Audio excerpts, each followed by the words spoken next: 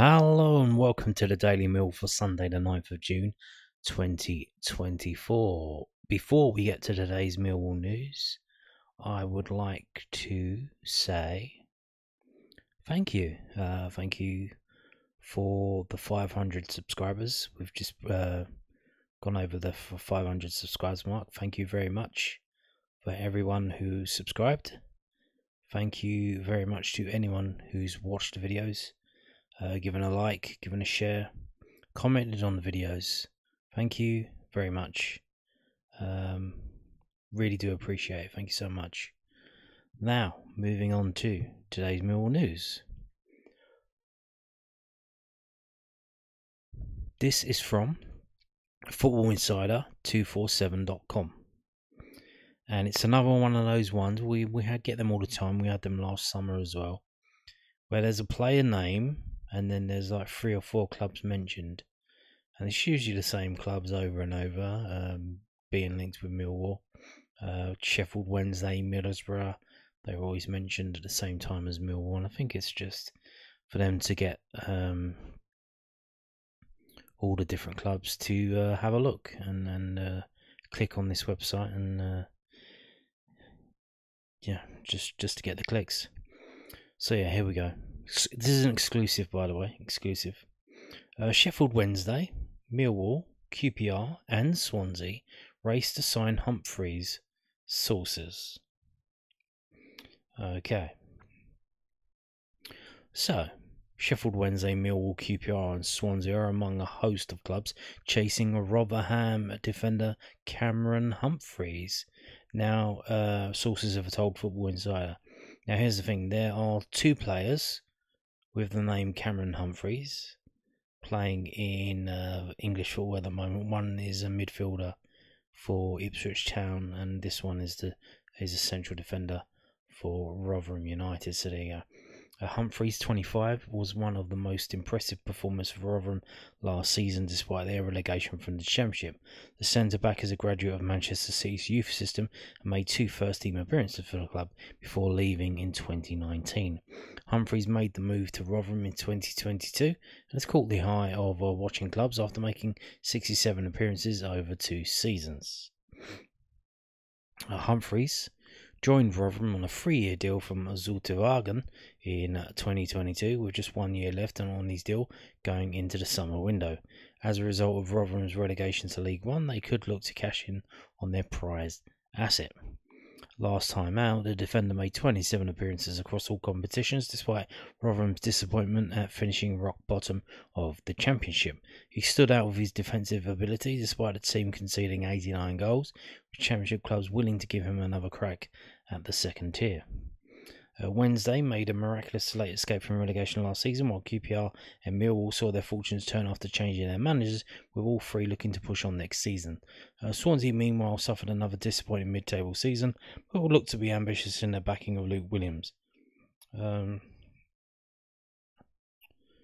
Humphreys is represented by YMU Management, an agency which has strong links in the EFL, as well as representing Premier League talents such as Evan Ferguson and James McAtee.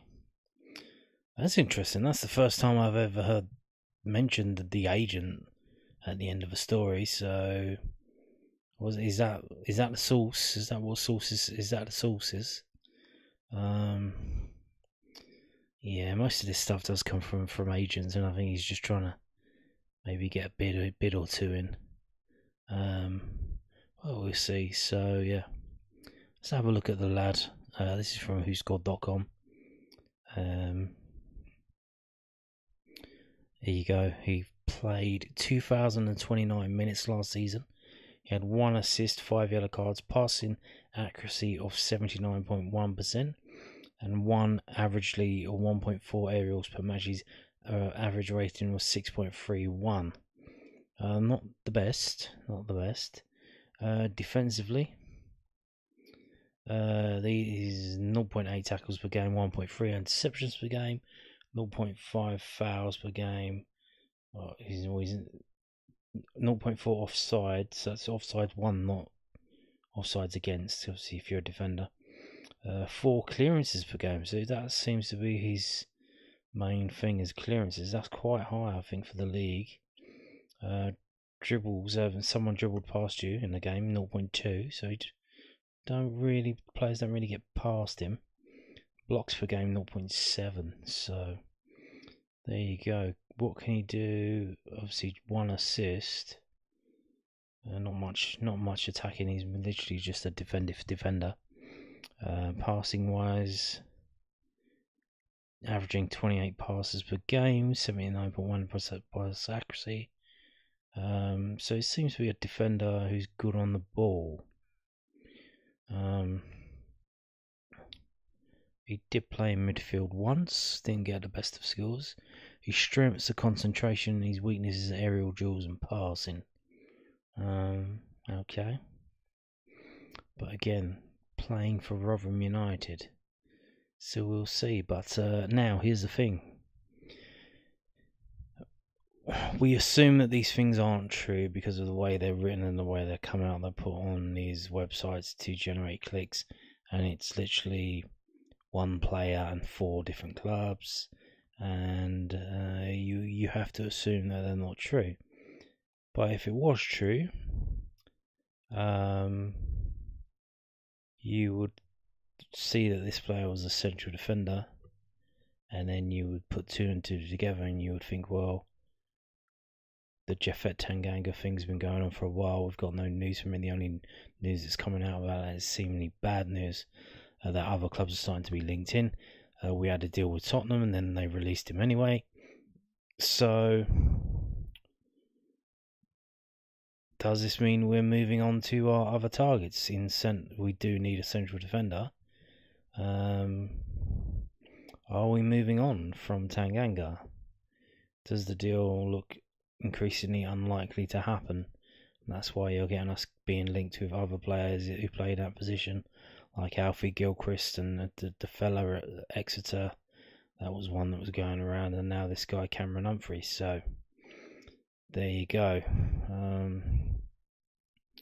Again, is this guy worth paying for? Because he's still under contract. Is he better than a number of these other central defenders that are available on a free? Not too sure. But we'll see. So here you go, Cameron Humphreys being linked with us. Now, moving on to this. Montenegro played their second friendly of the week of the international break. And they lost, but Sarkic was not in goal. He played in goal for the game against Belgium the other day, played a blinder, even though they lost 2-0, and the first goal was arguably part of a mix-up that he was involved in, but he did play an absolute blinder. He wasn't in the team, and he wasn't on the bench, so hopefully he's not injured. Obviously the first game was in Brussels, which isn't that far from southeast England. This game was in Montenegro. I think, is the capital Montenegro Novigrad? I don't know. I could find out. Let me just click on this, see. It's just got a ref's name. Nah, so yeah. He wasn't involved, so hopefully he's not injured. We really don't want that to be the case, but like I say, I think what it is though is that they've got a new coach, Prozanecki, the former Croatian national player. He's been in charge for 4 games, two wins and 2 losses now, and he did mix up a few players here, move a few around, put them in different positions. I think he's trying out a few things, so we'll see. Because Sarkic coming into this, he was nailed on in my eyes to be like the 3rd choice goalkeeper, and it was quite a shock for him to be starting against Belgium. I did not expect that, and I certainly didn't expect him to play an absolute blinder. But yeah, so we'll see. Hopefully he's not injured. Well, so if he is injured, you'll probably start getting stories coming out tomorrow that we're being linked with certain goalkeepers, because if Connell Truman being a number 1 in the Championship levels. Probably not the case. So definitely might need to sign a goalkeeper if that is the case, that Sarkic is injured, and we hope that he isn't. Moving on to this, more stuff from the international stuff. This is from the independent.ie, the Irish Independent. Aidomo Emakhu hails Ireland's statement victory for Croatia. Yeah, he gave a post-match interview the other day after they beat Croatia quite easily at the end, although the score was 3-2, they were 3-0 up. So yeah, Ireland under-21 forward Aidomo Emakhu hailed his side's statement victory over Croatia on Friday night, and this is a sign that Jim Crawford's team mean business ahead of their massive Euros qualifying running. As they battle it out with group rivals Italy, Turkey and Norway for a spot at Slovakia 2025, the young boys in green kicked off their June friendly doubleheader with an impressive 3-2 win over five-time finalist Croatia, as Emakhu's second-half goal extended the Irish lead to 3-0. And despite a two-goal fightback from the host, Crawford's men saw out the win in Relegated, as Millwall Emakhu reflected on the character-building evening. Oh, it's a statement. It's a massive statement. It's a credit to the lads, beating tough opposition like Croatia away from home. It just shows we mean business, and we want to qualify, and we want to be there next summer.